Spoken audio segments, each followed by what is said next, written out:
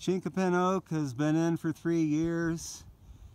See a lot of good new growth at the crown, but not too much extension. The roots were planted 3 inches below grade. We dug away that much soil and located the buttress roots. The hand pruners are on one girdling root that was preventing one buttress from developing. So now we recommend removing the soil to make a gradual slope, filling the mulch back, but keeping those 3 buttress roots visible.